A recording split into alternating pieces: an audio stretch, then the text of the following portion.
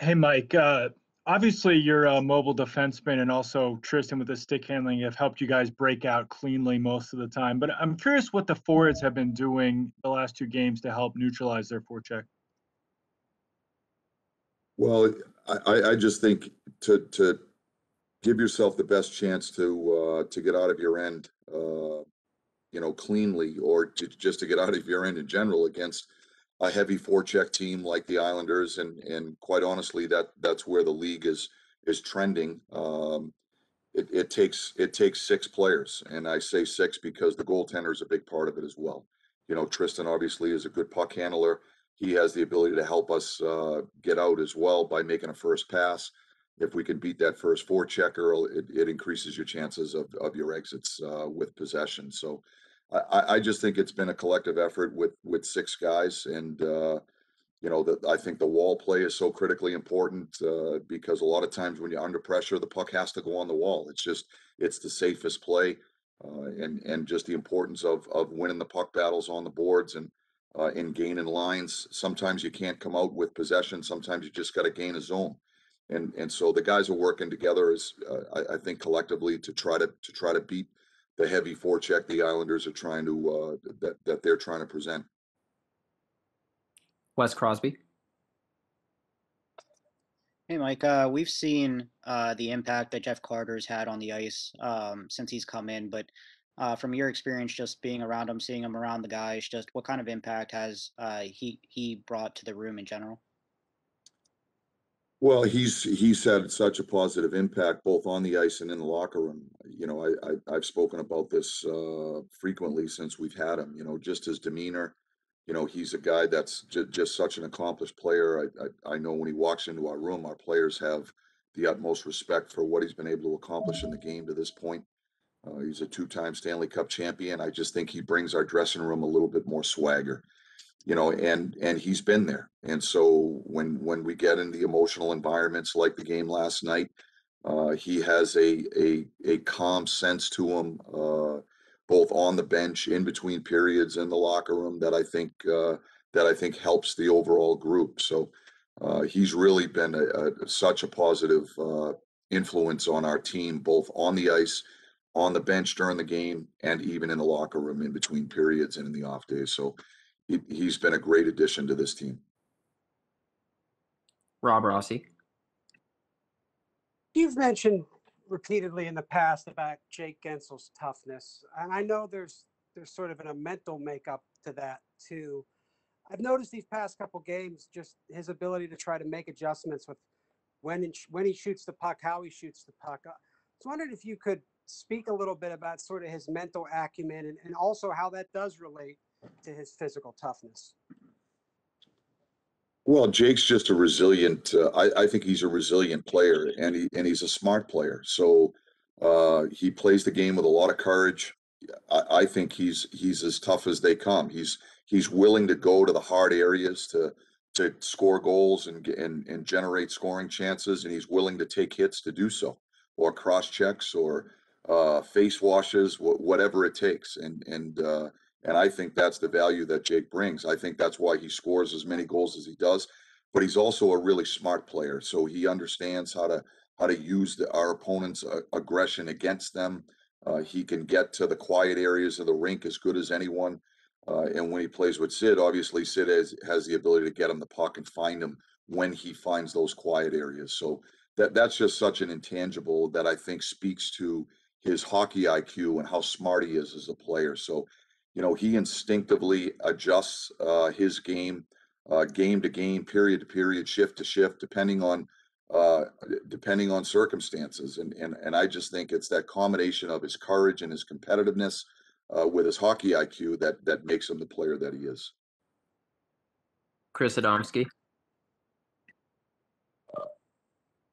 Like you talked about the Teddy Bluger line, and I know you don't like labels. Maybe if you'll even be like this label, but how do you define and search for and quote unquote bottom six forwards? How does that kind of fit into roles? How do guys learn to embrace that? I mean, everybody grew up was probably the best scorer in their teams or whatever, and what makes the good qualities of lines like that. And you're in an ideal world, if you're trying to create your own bottom six. Well, I think that's one of the things that players have to figure out as they move up the levels in hockey, whether you're in college hockey or junior hockey, and then you turn pro. Some players can score a lot of goals at the college level, at the junior level, but don't have the ability to do it at the pro level. And so the guys that I think have success in making and staying in the NHL, they figure out what they're good at and how to play to their strengths. And so, and then they have to have the ability to adjust their game. So part of it, I think, is on the players to figure out what it is that's their competitive advantage that's going to help them have a successful career. And then the other aspect of it is what's the identity of the team that you have, and the group of players that assemble your team. And then the responsibility falls on the coaching staff to try to define roles and carve out roles so that players have clear expectations and a clear understanding of what their contribution is to helping to build the identity of the group and how they're going to help the team win. So we talk about that a lot with our players, and what their respective contributions are and how we're going to utilize them night in and night out to help us have success. Mike Pursuta. Mike, looking back at the Carter goal last night and the collective effort forecheck, how sustainable do you think it is that you can get the puck deep, get to it, make two plays below the goal line under duress to set it up? And how important is it to score that kind of goal against the team you're playing, the way the Islanders defend? Well, I think it's an important part of playoff hockey. You've got to be hard on pucks. You got to make sure you're strong at the lines. You have to get pucks down below the goal line. You got to force your opponents to play 200 feet. That's just, I think that's part of the playoff success formula, regardless of what your team looks like. And so, that's something that we have a discussion with our players frequently about, and making teams play 200 feet and making sure that we're hard on pucks. And if we don't have any ice to play on through the neutral zone, the decisions we make on the entry, I think, are critically important. And then the puck battles, when they're 50-50s, in the neutral zone, a lot of times the success you have in those puck battles is going to dictate which end of the rink you're going to play in. And so, those are important areas. Those are important decisions. And then the execution and the collective effort and just being on the same page and doing your job as part of the forecheck is gonna go a long way to helping your team have success. So regardless of what teams look like or who you're playing against, I think when you look at playoff hockey, every team that's left is good. It's the best teams that are in the league that make the playoffs, and so they're hard to play against by nature of that.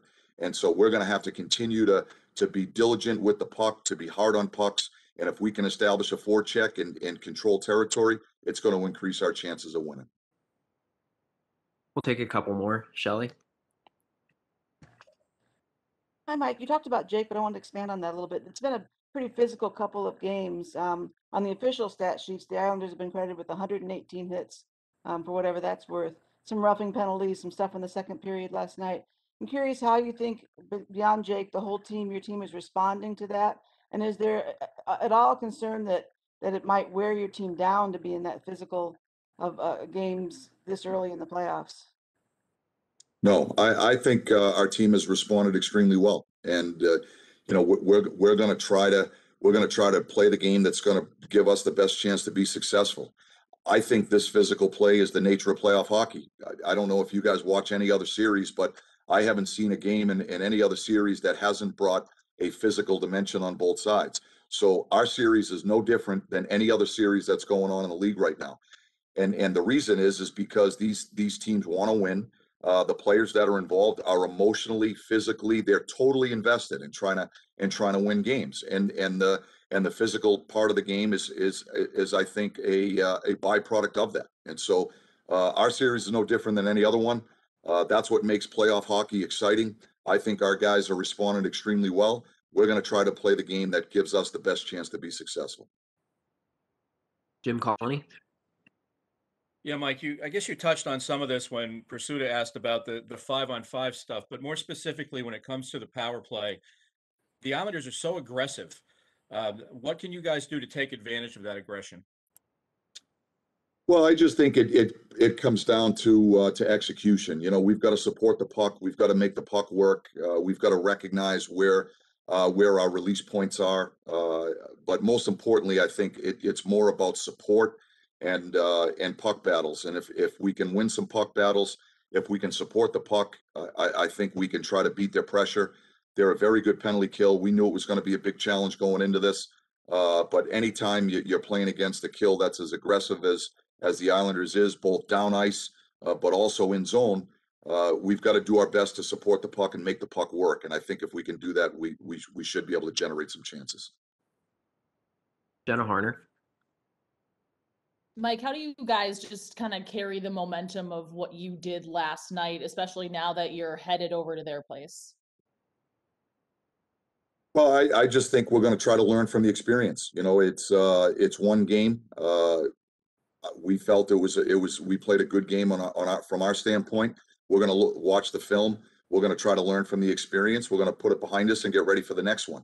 That's the approach that we take with this team, regardless of whether we win or lose. That's the approach. So, you know, I think there are a lot of good things that we can take out of the game last night. There are some areas where we know we can improve and get better. We'll take a look at those. We'll move by it and get ready for the next one.